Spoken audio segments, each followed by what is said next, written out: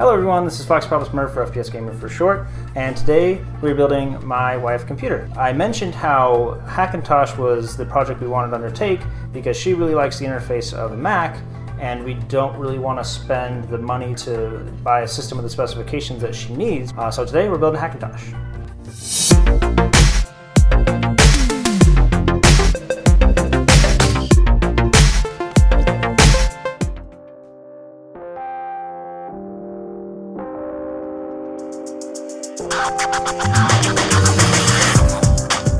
So let's kick things off with the CPU. The processor that we decided on is an Intel i7-6700K, the K of course meaning that it can be overclocked above its 4.0 GHz native speed.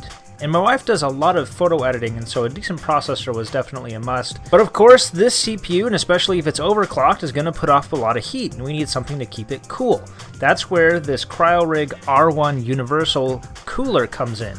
Now the R1 is renowned as a really amazing air cooler. They really don't get any more high performance than this without going over into the realm of water cooling. And not to mention the styling on this air cooler is amazing. It looks incredible. And that's going to mount directly here on this motherboard. And the motherboard, when it comes to a Hackintosh, you don't have a whole lot of choices. There's only a small number of motherboards that are compatible. This was a nice motherboard because it has a lot of features, but it also goes with the black and white style that the rest of the components are going to follow. And personally, I'm a fan of MSI, so the mortar was kind of an obvious choice. The RAM, of course, are these 4 sticks of Ballistic Sport. This is a very popular RAM, especially among white builds, because it's fast. It's 2400 MHz, which is decently fast, and it's inexpensive. These were not very expensive RAM kits, and they look pretty great. Now let's move on to the graphics card. This is an Asus Strix GTX 970. It was the card that was previously in my machine until I got my 1060. It's nice to know that she has the headroom if she ever wants to get into PC gaming. Now for her programs and this Apple operating system, we got her this 240 gig solid-state drive by OCZ, which of course the parent company is Toshiba, so there's a good amount of reliability in this drive. I don't have any worries about it functioning, and of course it also goes with the theme that we have going on here. Now something we don't see in a lot of modern computers is the inclusion of an optical drive. My wife really would only need this for the occasions where she burns discs for some of her clients, and of course she needs to be able to connect to the internet, so I got her this very high-end wireless dual band card, and it can support up to 1.3 gigabytes per second, which is pretty crazy. And then of course to power all of this is this power supply by NZXT, a company more known for their cases. This power supply I chose for A, the price, B, the wattage. 550 watts is pretty much perfect. Its durability, they're a proven brand. I have the utmost faith that this is going to be a functioning power supply for a long time to come. And it's white, which goes great with the style of the machine. And of course, to give it a little bit of bling, we're adding these Thermaltake Lumacolor 256C magnetic LED strips, and this includes the controller pack where you can choose from different colors, patterns, or presets, and 3 strips that you can put throughout your case, so it'll make her case stand out a little bit more. And of course the case itself, I did a whole review on this case. If you want to see it, it's in the description below. Amazing case, it looks fantastic. And I'm just very excited to build in it. I think with accumulation of these parts, we should be more than capable of creating her a fantastic machine for the price. Alright, so first things first, there's no real specific order this needs to go in, but there's an order you can go in to make it easier on yourself. So before we get started, I should probably inform you guys that I am not allowed to touch anything. I'm going to be here to kind of guide her, but I'm not going to touch anything, or at least I'm going to try not to touch anything. Alright, so yeah, go ahead and take out the motherboard. It's in this static-proof casing. I'm not touching, sorry, not touching. Your CPU is going to go first, and it's right here. Yeah, no, you should be able to just pull that little arm off. Yep, and lift it up. It's going to rest on that, and there's a little arrow. That's it, right there in the corner. Okay. So it's on the plastic bit. So yeah, go ahead and lift it up and match that arrow. There you go. Okay, yeah, so go ahead and drop that down underneath that screw. And then take a fair amount of force and then stick it underneath the little... Perfect. Ta-da! Yeah, she has no fear. Okay. That is the CPU. Next is going to be the RAM. 16 gigs in that package, 16 gigs in that one. That's 32 total. This should be more than enough. Here, just start with those 2 first. There's a little slit in the bottom of the RAM. You want to line that up. You'll know which way it goes. But first, open up these little tabs. Yeah, exactly. Again, this takes an uncomfortable amount of force. Just for you. Perfect.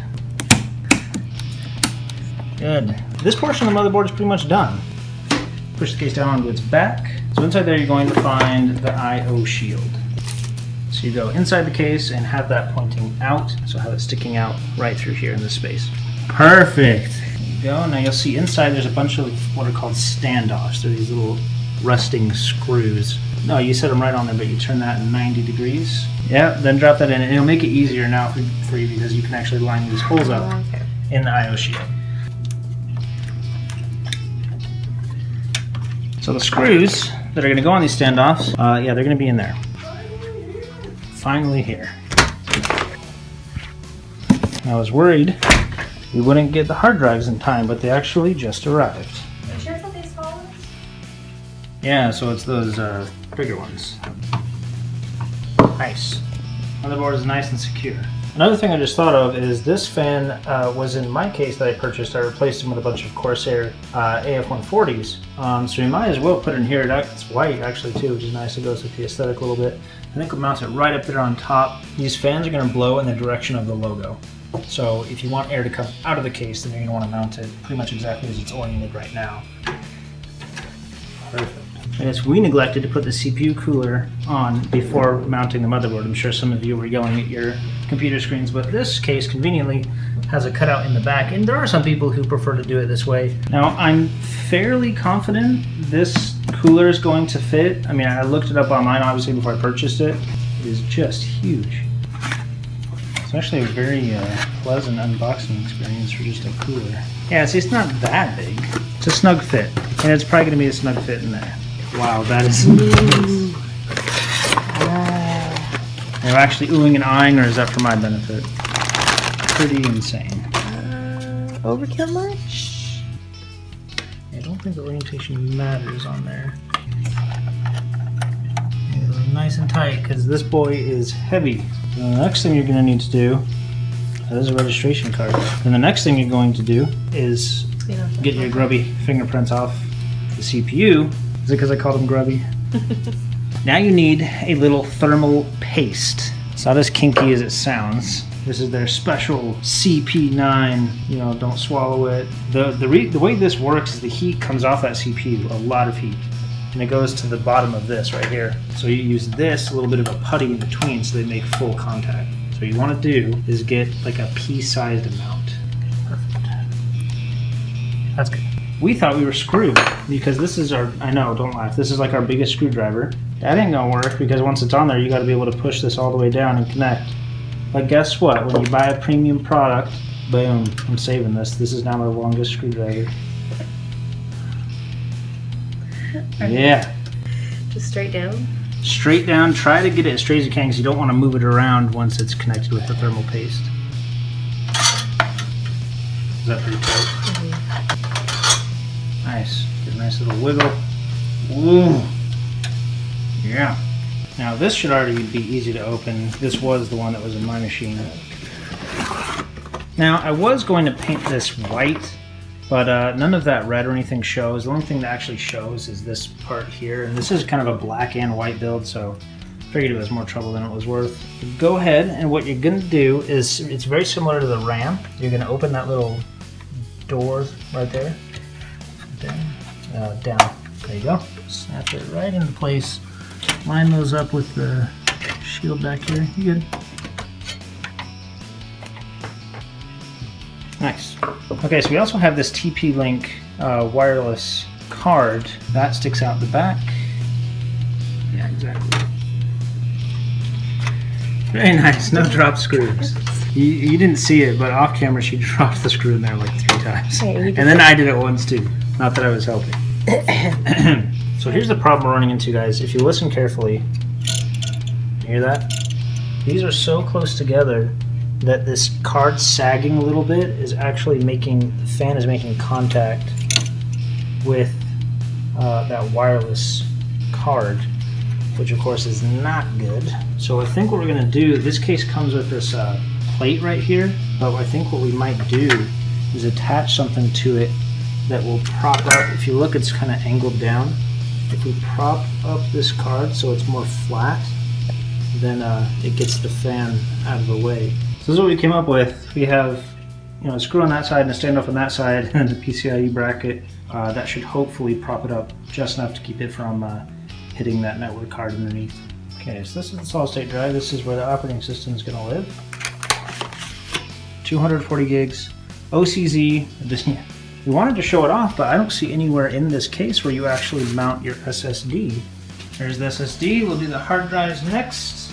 So, but it has these two caddies, which is perfect because we have two hard drives, and these don't use any screws at all. They have little wings that pop open. These things? Yeah, they open. No, these things. Okay. I was pulling on this. I'm like, that doesn't make any sense. Then you pop the drive in, then you close them. Okay. Super easy. Flip it on the other way. You want to be able to plug those in from behind. And pull the other one out and do the same thing. Very nice. Power supply, I think, is it. Power supply, and then we start wiring everything. Nice quality. Again, this power supply wasn't very inexpensive, but as you can see, it's white. White because this case has a little window where you can see the power supply. Did it have to be white? No. But it's got a warranty, 550 watts. That's more than enough what she needs. Fully modular, which is cool. She just realized something. This does have an optical drive, and interestingly enough, it sticks out the back of the case. So we had to move the fan. And honestly, we could put the fan up at the front, but I'm afraid it would cause too much turbulence. So I guess it will go back in my my extra parts bin for the time being. This is the cradle. Would not fit there if there was a fan in the way. All the wiring for the motherboard is all connected, so now it's time to plug in the power supply. Alright, cable management is basically done. Kind of tie up some loose ends, put the case back together, and then see if she starts up. So here we go. The build is complete. It turned out really slick looking. The window showing some cooler details of the build. That CPU cooler is obviously the star of the show. And anyway, we installed OS Sierra, and that was a bit of a time-consuming process, and that part I did as well. I didn't really expect my wife to handle that. On this page here, I priced out a Mac Pro with similar specs. And as you can see, it's nearing the $4,000 range. Now, I'm not dogging on Apple at all. They make amazing products. They have a very nice build quality. The operating system is preferred by a lot of people that like the simplistic design. But honestly, they're just too expensive for the performance that you're getting. And that's why there is such a large community behind these Hackintosh builds, because you can get so much more performance by building it yourself. Now, some of you may want to create a Hackintosh of your own, and the steps to do that are relatively simple, but they need to be followed to a T in order to function correctly. First and foremost, you need to build your machine, and not just any parts are going to work. It's not like building a PC where they need to physically be compatible with one another. They need to also be compatible with the operating system. Thankfully, the #1 resource that I used in order to build my machine was TonyMacX86.com. And on that site, you'll find a complete database of all parts that will be compatible with OS Sierra. So when your build is complete and you're certain that all the parts inside are going to be compatible, you can then download the operating system. Now, to do this, you're going to need two things. You're going to need an existing Macintosh, either a MacBook Pro or a desktop, and you're also going to need a USB thumb drive. And on that thumb drive, you're going to install two things: OS Sierra, and secondly, Unibeast, which is a third-party tool that's going to allow you to run Mac OS natively on your machine. Once you have the operating system and that third-party tool on the thumb drive, retrieve it from the device and then plug it into your new machine. You should be able to press F11 or F12, whatever it is for your motherboard, to get to the screen where you select the hard drive you're going to boot from. And obviously you're going to select the thumb drive that you just recently installed. Now, Unibeast is going to walk you through step by step the installation process. What you may want to do is have a secondary machine next to you with the specifications of your motherboard up on screen. Those specifications, namely the drivers you're going to need to be input in a certain stage in the installation process. For example, it's going to ask you for the audio driver, the network driver, and a myriad of other drivers that you are going to need to identify and install. And you're only going to know that information if you have the product page open and you're able to read it off there directly. Now, this step is very important because things aren't going to function correctly if you try to run alternative drivers on a motherboard that doesn't support them. Once it is booted up and you're at the desktop and you've gone through all the the installation and the specifications and whatever other windows that pop up on the screen. Once it's completely clean of that, you're then going to navigate to Safari or whatever web browser you choose to use, and you're going to find Multibeast. And Multibeast is a separate third-party tool. It's not Unibeast, it's one you run on your new machine once it's booted up for the first time. And that's what's going to allow the operating system to stick. Now, for some of you, that may be it. You may be done there. For others that have a newer graphics card like what we have here, you're going to need to install a driver for your graphics card. Now, there is no current Mac product that uses a 9 series graphics card. There is no driver and there's no first-party support for it, which is unfortunate. However, there are existing drivers for previous iterations of NVIDIA graphics cards that work fine. And once that installation is complete, you restart your computer, it's going to display the Multibeast boot menu. You can either wait the 3 seconds for it to select the OS Sierra bootable drive, or you can just hit enter and select it yourself, and that's it. The links to everything I mentioned here are in the description below. If you have any comments or suggestions, leave them in the comment section below. We are still thinking of a name for this computer, so if you think of something creative, go ahead and leave that in the comment section below and maybe we'll use it. An impediment that we ran into, and we ran into a couple, was the Wi-Fi card for this machine. That's probably the biggest problem we had. We had some issues with clearance. The fans on the GPU were actually hitting the board of this network card. And we did come up with a solution that was to take the PCIe brackets and screw them into the, not the panel, but there's a little metal plate inside there to kind of prop up the graphics card, because we thought it was the sag of the graphics card that was causing that. But it actually needed to be pushed up higher than I was comfortable with.